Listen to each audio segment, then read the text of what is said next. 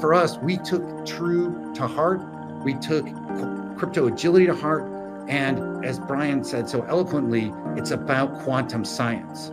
And our quantum advantage and quantum resilience comes from applying quantum science to information security. And just like Einstein, we express quantum state and quantum behaviors through mathematical expressions in linear algebra. And as we all know, as computer scientists, once you've got math, you can derive an algorithm and computer code. And from that, we're able to derive asymmetric encryption, symmetric encryption, and strong random numbers, generation and distribution, those three building blocks of TrUE. And then we're able to package it up into a digital suite, QiSpace, which is a platform that delivers our mask asymmetric suite, keep symmetric suite, and secure random number suite. And I say suite intentionally because it's not one algorithm.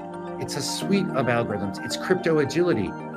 And it's providing the right tool and giving the person leveraging the platform the right, I like to say, Lego blocks, whether they're building a rocket, a castle, or a spaceship.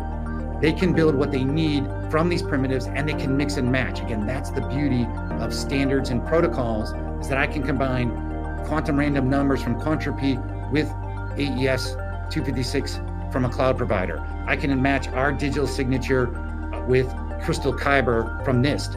And the best part of that is, again, right tool, right job, right application, quantum security.